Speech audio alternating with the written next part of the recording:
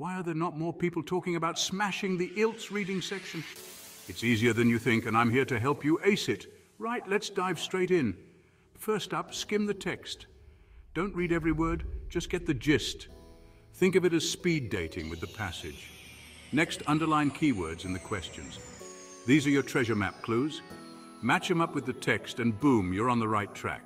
Now pay close attention to headings and subheadings. They're like road signs on the motorway, keep you from getting lost. And don't forget to time yourself. Practice makes perfect, mate. Aim for about 20 minutes per passage.